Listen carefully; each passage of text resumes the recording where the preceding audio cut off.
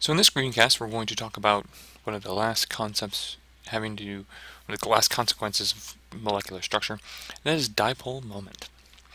So to sort of like wrap this all into a nice little box and bow, sort of want to show where overall dipole moment sort of like comes into play in terms of previous knowledge. So in the beginning, when we started talking about structures, we started with our Lewis structure, and then once our Lewis structure was determined, then we could look at the number of groups of electrons and determine our electron domain geometry. Then from our electron domain geometry, comparing the number of bonds to the number of lone pairs, we could figure out our molecular geometry. Out of the electron domain geometry also came our sort of initial bond angles, then with the lone pairs and such, sort of like tweak those bond angles, but ostensibly a bond angle was sort of, our first indications came from the electron domain geometry. Now molecular geometry also has another consequence, and that is the concept of overall dipole moment. We've talked about bond dipoles before, where we have two atoms bonded together with differing electronegativities.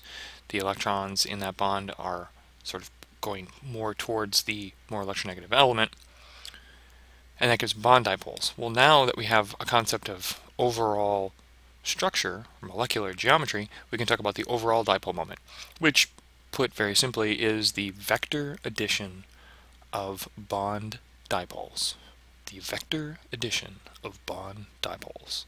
That's all an overall dipole moment is.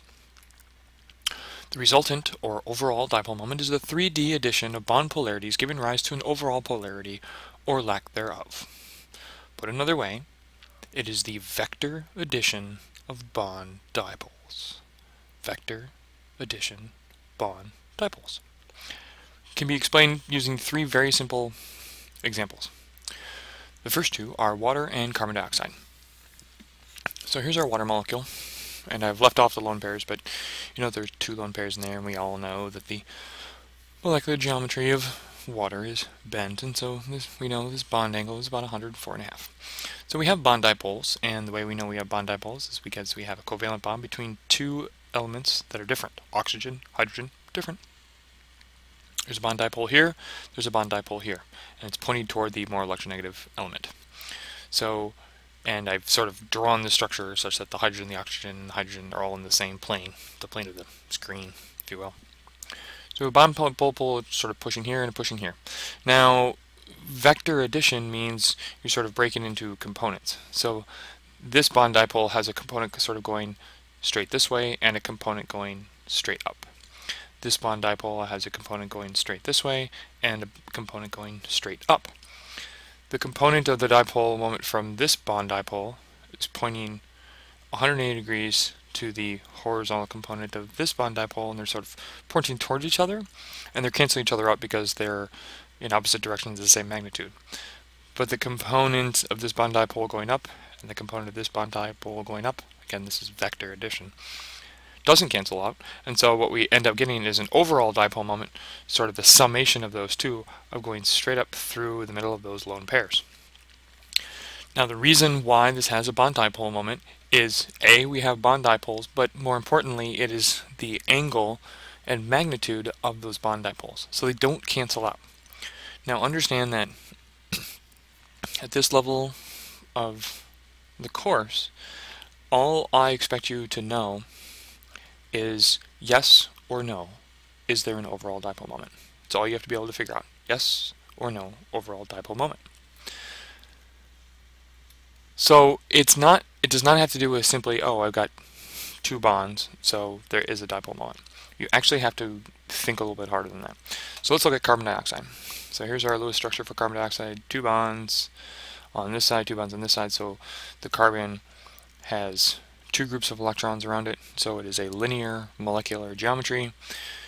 Do we have bond dipoles? Of course we do, because carbon and oxygen are different. And so they have different electronegativity, so we have bond dipoles. Oxygen is more electronegative, oxygen is more electronegative than carbon, so we have bond dipoles going in this direction.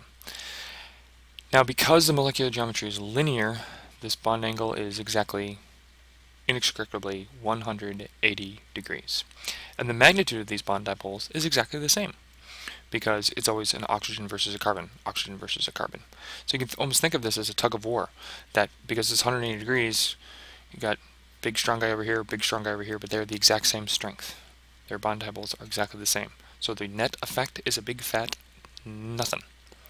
So if we look at the angle, in this case linear, and the magnitude, same, they cancel each other out. So there's no overall dipole moment in this particular structure. What about OCS? Same, almost identical Lewis structure. Carbon, central carbon still has 2 groups of electrons around it, so it is a linear molecular geometry. And we have bond dipoles, but, and the bond angle is still exactly 180 degrees. However,